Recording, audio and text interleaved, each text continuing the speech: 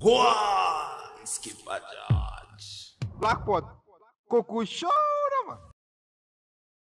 Remember to do business with us. Our numbers are scrolling on the screen, and we are also on YouTube. Our name is Blakk Empire Media. We are ready to do business with you.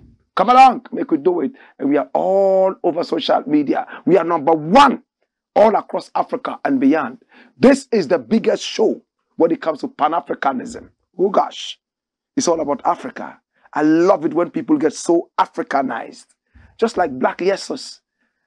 Look at where the man is coming from. Everything about his is black. He's singing black, talking black.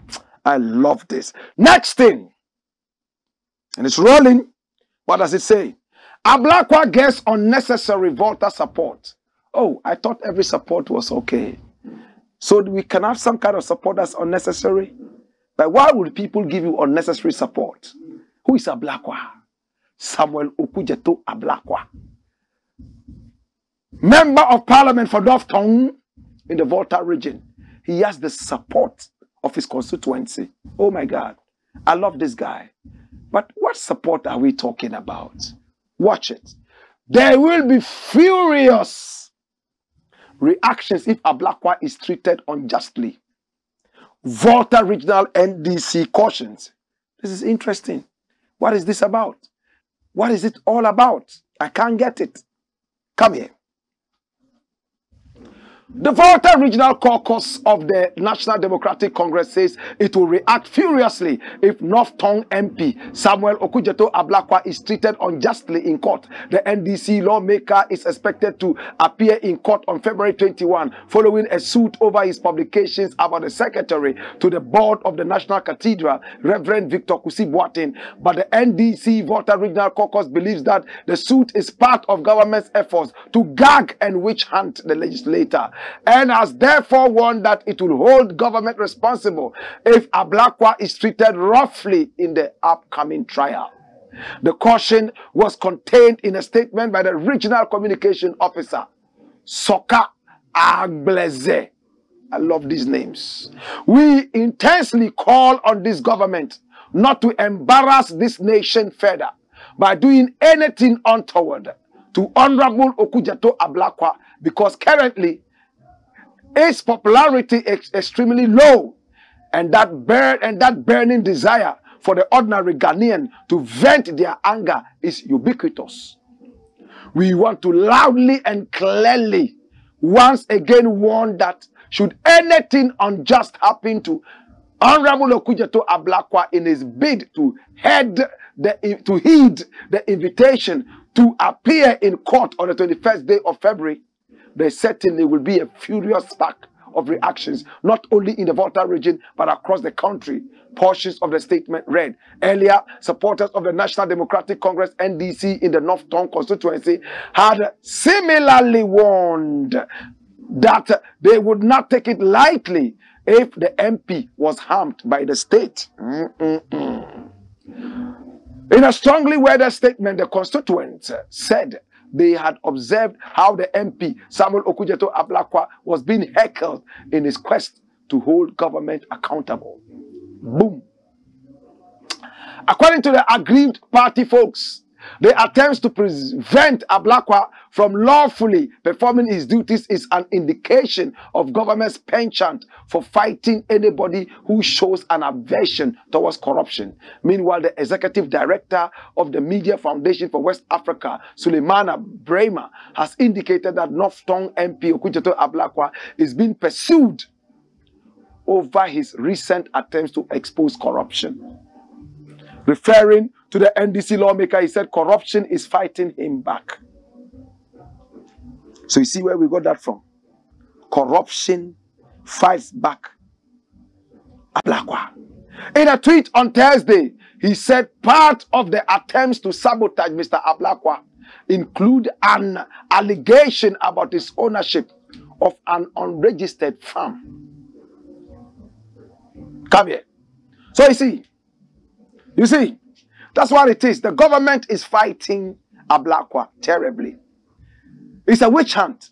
They have brought out some unregistered companies, according to them. Ablakwa said they are all fictitious. It's a way of putting out his private information out by using false information. Because he's hurting their biggest prophet, Reverend Victor Kusi Boateng.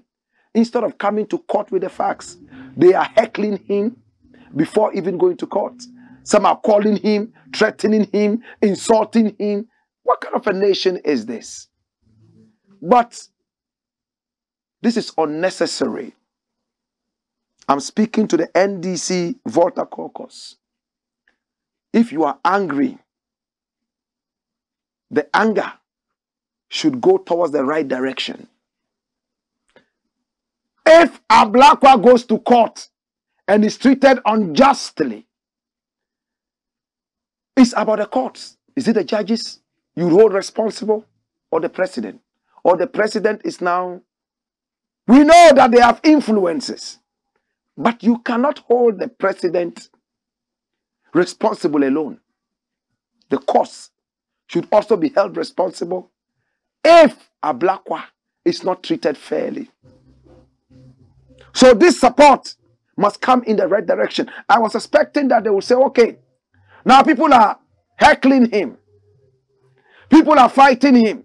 If anything happens to him before he goes to court and proves himself, the nation would stand up.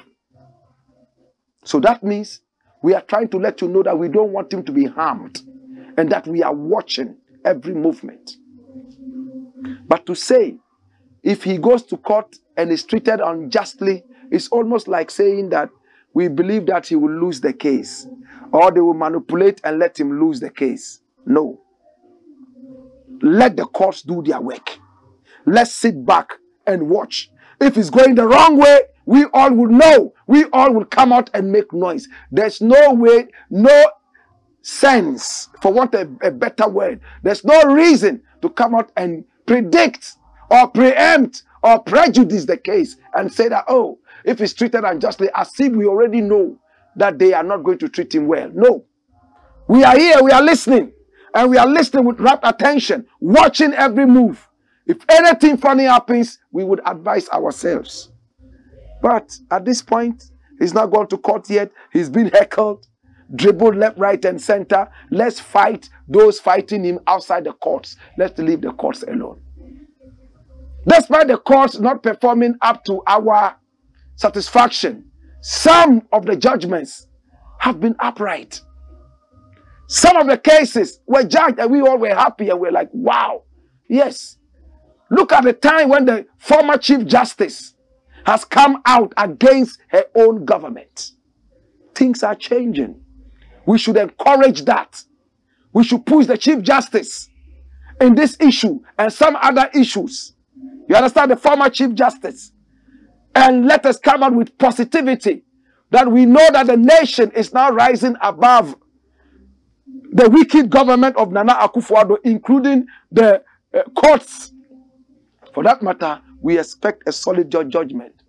Don't let us chicken out of it and say that, oh, if it's treated unjustifiably, whatever it is, we are going to fight back. For me, I think that we are already trying to develop cold feet and make it look like our man is not going to make it in court. He has all the facts. I believe that even if they bring ghosts, he will still win. The facts are solid. Do you agree with me? Boy, skip a judge. Blackpot, Coco Show.